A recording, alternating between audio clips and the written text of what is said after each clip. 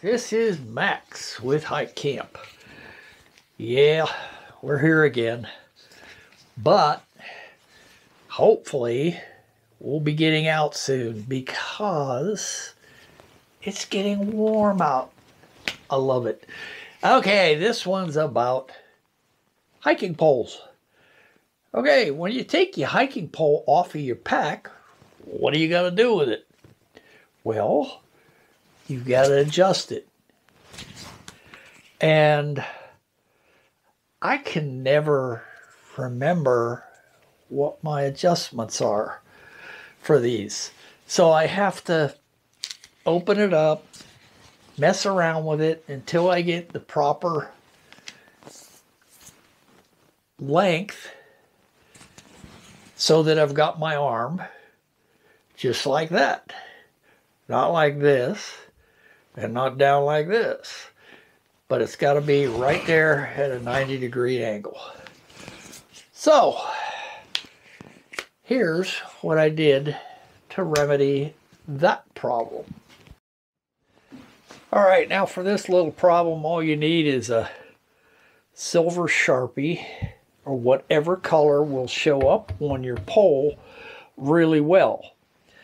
And I just used a silver Sharpie paint marker, and it works out fantastic for marking my pole in the right positions that I want it in.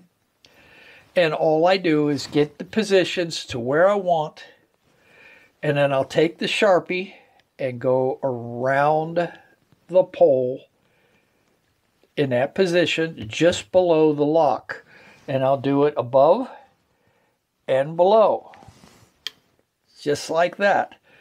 And once I get that done, I take the centimeters of the pole settings in case the paint on the pole actually rubs off, and on the back of the lock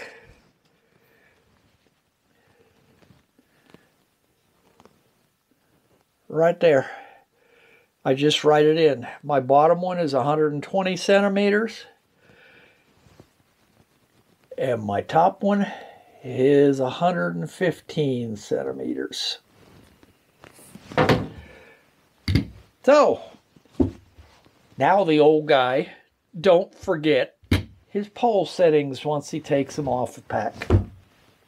So we got another quick fix. I don't know if you would call it a hack, but I guess it kind of is. But that's that for now. But I do want to say that I have bit the bullet on a quilt. I finally ordered myself a good 10-degree UGQ customized quilt. Pricey, but I think I'm going to like it. Now, this is my first piece of ultralight backpacking gear. My first true piece. Well, some of it's light, some of it's not. But that's that. I say butt a lot, don't I? Because I'm a butt. Okay, till next time, this is Max with Hike Camp.